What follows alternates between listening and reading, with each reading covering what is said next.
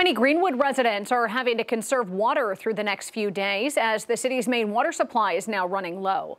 5 News reporter Bailey Devane joins us live from Greenwood with what this means for everyone living there. Bailey. Thanks, Erica. James Fork water officials say due to people dripping water from their faucets overnight, it has caused their water supply to run low.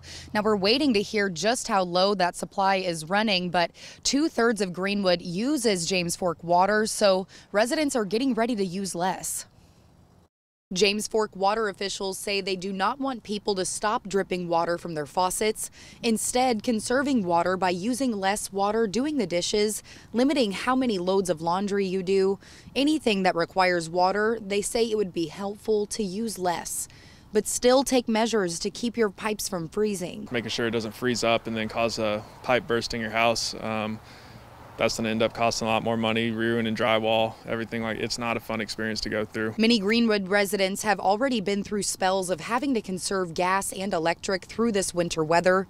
One resident says it's inconvenient but worth it in the long run. That can turn into something worse if we don't do our part now. So we kind of thought of it as, if we conserve now, then we won't have to completely be without it in the long run. The Greenwood Mayor Doug Kinslow says he hopes people will only need to conserve water for the next few days. We'll have to go pick up some gallons of water, making sure that you're taking short showers, you're running the dishwasher as least as often and packing in as much stuff as you can.